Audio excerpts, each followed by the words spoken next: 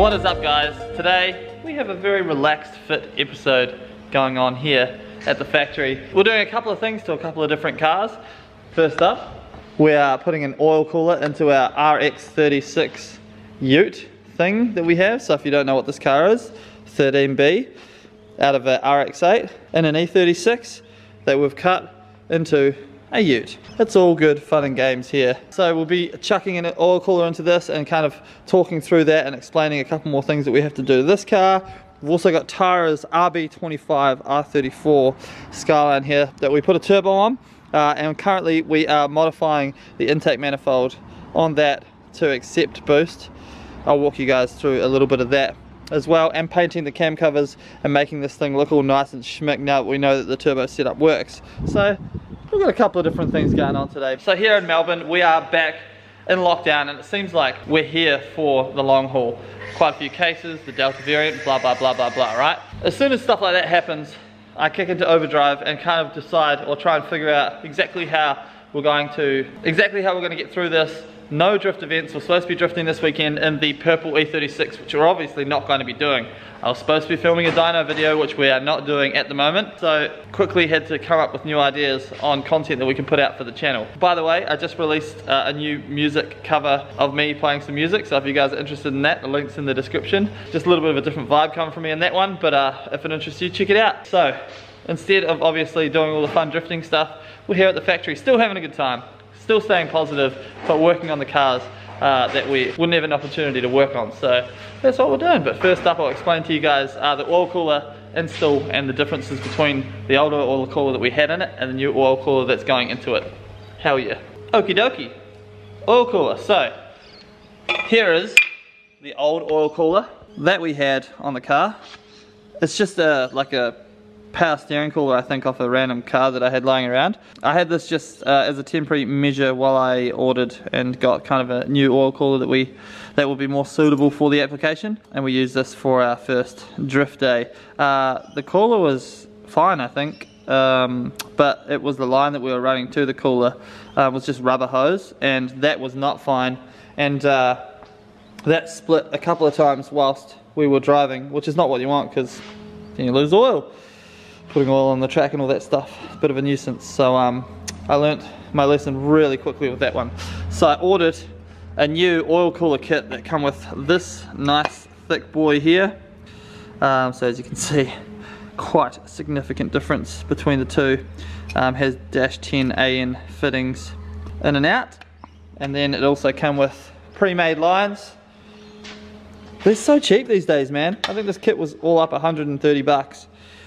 Pre-made lines, which are going to look rad in the engine bay, and then they go straight to the in and outs right here that would usually go to the stock oil cooler. So super stoked. This new oil cooler is going to be more than enough capacity, I think, to cool the rotary. But it's really important with rotaries to cool the oil. And it also come with, where is it, this sandwich plate, so you can just run the oil cooler off that. And it all fits up on the RX8 as well, which is crazy. So, but I'm not going to be using that. I did consider it for a little bit, but the line's are already right here, and it goes nicely straight to the oil cooler. So what we're going to do is mount it up. Super easy. Slip straight in here, and we're going to mount it and bolt it to this bit right here. So I'm just going to drill a couple holes, M6 bolts straight in there, boom, and then we're going to run the lines. Hopefully it all comes together super nicely. But as you can see, I've got the intake off as well, because we're going to be chucking a new intake on there at some point, not in this video. A couple other things to do as well, but just starting to tidy this thing up. Let's chuck this in. We interrupt this scheduled rotary broadcast to bring you some RB stuff. So, Tara's car, we turboed it, but we left the stock RB25DE Neo intake on, and that intake has a butterfly valve that is in between. So if you can see in here, there's like a circular hole, hard to see where my finger is, and there's usually a valve right here that opens and closes and like allows the air through each half of the inlet manifold. It's very hard to explain. And then here's our like front bit here, and the throttle body goes here, so the air goes in into the 3 cylinders, but it opens up and kind of allows the air to go between them and doesn't, and I don't really know exactly what it does. Apparently it helps with the the torque buildup of the naturally aspirated motor, but we don't need that because we're boosted, and it actually affects the boosted motor to the point where you can't actually have this intake on it and tune it properly. So Dr. Drift said, nah, you have to get rid of it. So what we've done is we've removed that whole setup completely. Who's up there sorting my bolt box, drinking beer. He very kindly, so we've welded up any of the holes, tigged it all up. We've got our manifold here. We've actually cut it. It used to be much longer.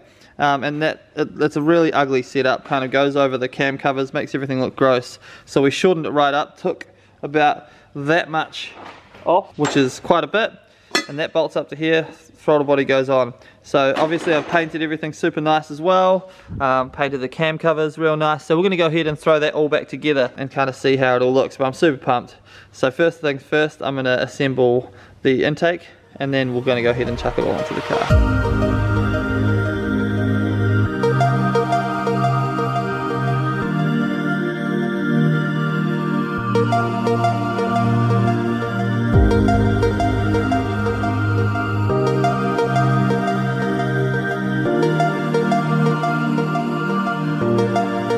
Booyah, here it is all assembled, painted, looks heaps nicer.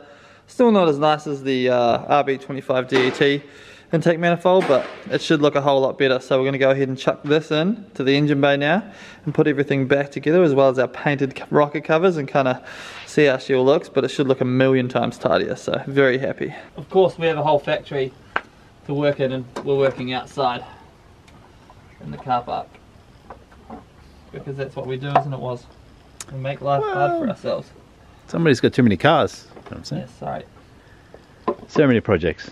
Yeah, well, if you weren't locked down, you'd be spending twice as much money as that, drifting. It's true. Actually, the drift events are all bunched up. We're going to spend all that money really quickly. Real fast. There's like 8 weeks. I think the next 8 weeks, there's like one weekend off where there's not an event. Otherwise, really? We're just going to be wrecking tyres. I would try and act mad and sorry about that, but I'm not.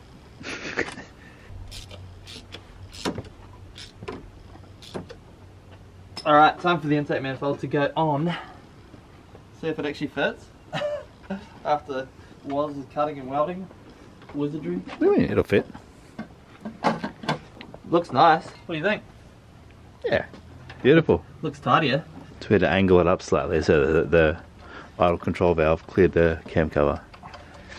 Just doing smart things. So it's actually angled here where we cut it.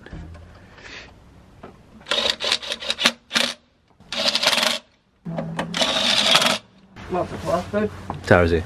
Hey! How's your engine bay looking now? Immaculate. Gorgeous. Oh, nice. Fantastic. Good words. Beautiful. Good describing words. Thank you.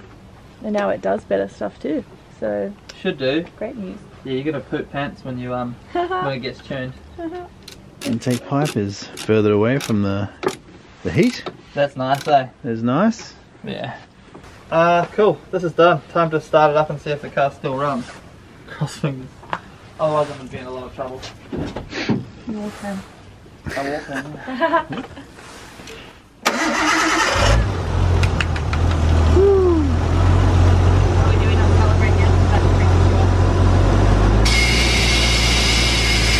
So as you heard, that didn't quite go to plan when we started it up for the first time. Turns out part of the intake manifold where they mate together wasn't quite sealing properly, but we have fixed that issue now. So we're going to take 2 of the starting of the car with the upgraded and modified intake manifold. Please work. Nice. That's idling nicely, eh? Alright. That's better. Alright, it's the next day. We are at home and we're going to take the R34 for a drive to the factory and make sure that everything is all good. But so far, so good. So I just want to make some dosey noises. That's all I want to do. I'm not going to lie to you guys. So let's get it. We're going to go finish that all cooler setup on the RX36.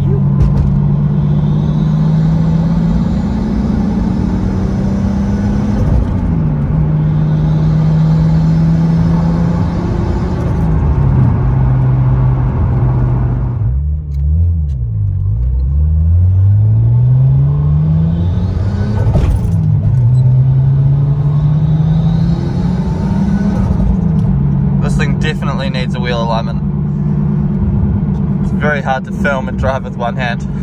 Pulling to the left. Sounds awesome though. Can't wait till it's tuned.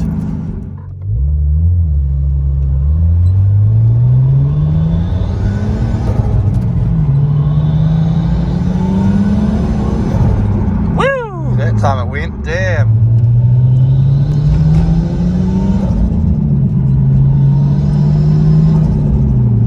That is so fun. Like legit, so fun. You have arrived at your destination. Woo! Man, I love driving this thing. Woo! So sick. Hell yeah. Here's what it looks like under the bonnet now. So definitely a massive improvement on what it was. Here's a quick before shot so you guys can see just a reminder of what it was before. And this is what it is now. So obviously we've gotten rid of a coupler here as well by shortening everything up. Everything just looks a bit tidier, but still a ways to go. This intake is going to come S up through here, not come around here. So that's something we need to do. But heat shield's nice and on, rocker covers are black. Everything just looks a lot tidier. Car runs sweet, so cannot wait to get it tuned. So stoked to have that stupid butterfly valve thing out of the intake. Now we need to move on to the RX36. Get this oil cooler installed. Man, look at this thing. Oh my god, Tara, you're so lucky. This thing is dope. Alright, that's enough Nissan stuff. Back to the Mazda BMW stuff. Time to put this oil cooler in. So just reminding you guys, we're about to drill these holes up top here. We'll put some bolts through. We can mount a new oil cooler and then we'll run the lines. Hell yeah, let's go.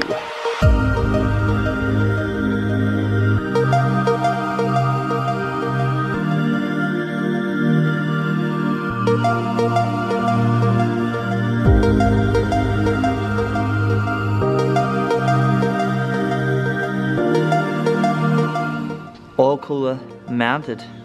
Nice. Nylock nuts. Nice Allen key head bolts. Perfectly centered in the grill so that it gets a nice amount of airflow while we're drifting. So that worked out pretty well. Now we're going to fit up the lines. And then now we have to cut the other ends off because they just slip over these. We're going to flare these off. We'll slip over them and then we'll do them up. And then that's the oil cooler fitted up with our fancy braided lines. So that's pretty rad.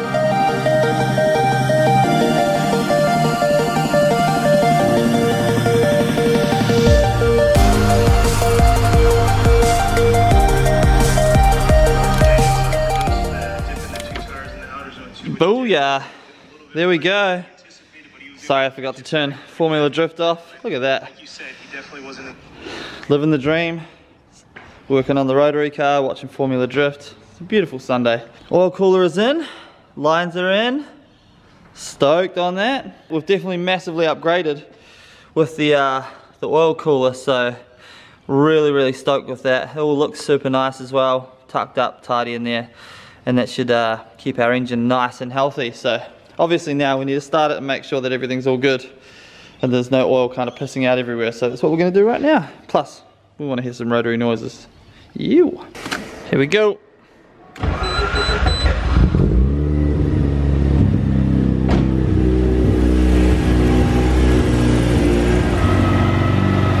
Awesome. She runs well, nice and warm now. No oil leaks, which is nice. Fantastic, man. God, I love this thing.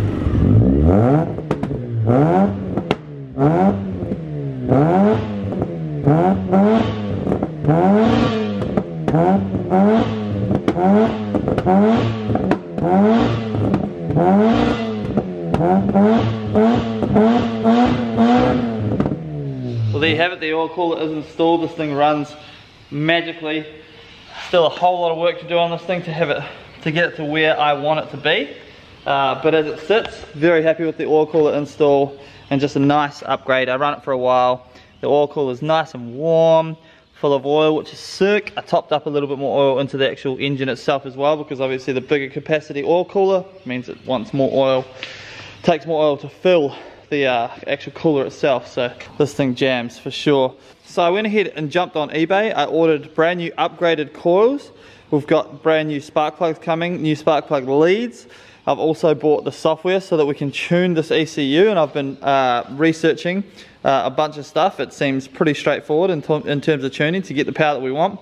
There's also a valve in here that moves, kind of like the valve in the R34 intake, that allows more air in at certain times. Good for road cars, but I think because we're a drift car, that we can actually forgo that and either delete it or make sure that it's open all of the time to allow the maximum amount of air into the motor. So we're going to be mucking around with a bunch of stuff with this motor, but unfortunately there's not much fuel in the car at the moment, so I can't take it for a quick street drive. So we'll do that in the next video when we're working on this car. But as it sits, stoked. Lots of things to do to get it ready for the next track day that we take this thing out, whenever that may be. That's it for this video, guys. A pretty relaxed video, but at the same time we actually got some good stuff done. Lots of awesome stuff coming up. Dyno tuning the purple car, dyno tuning Tara's R34, obviously working on the 13B, and then lots of Datsun stuff as well coming, so I'm just slowly collecting parts on the side, so we're really mixing it up and I'm enjoying the hell out of it. Anyway, thank you guys. I'll see you guys in the next video. Cheers. Peace.